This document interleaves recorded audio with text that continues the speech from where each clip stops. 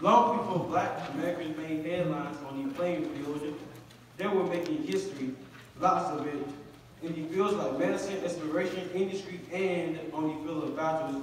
The names of these early all-stars probably aren't on the tip of your tongue. That's because they aren't in most history books either.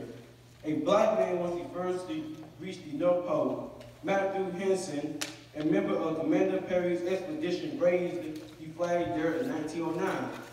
Dr. Daniel Hale Williams, a black surgeon, performed the world's first successful heart operation almost 100 years ago. In 1761, Benjamin Banneker designed and built the first striking clock made entirely in America. And on a September morning in 1864, 13 black soldiers earned Congressional Medals of Honor. They led the Union Army's successful assault on Champion's Farm, a Confederate stronghold on the outskirts of Richmond, Virginia. There are thousands of stories like these, enough to fill a library, and thanks to efforts like Black History Month, someday they will. I salute Black History Month. All right.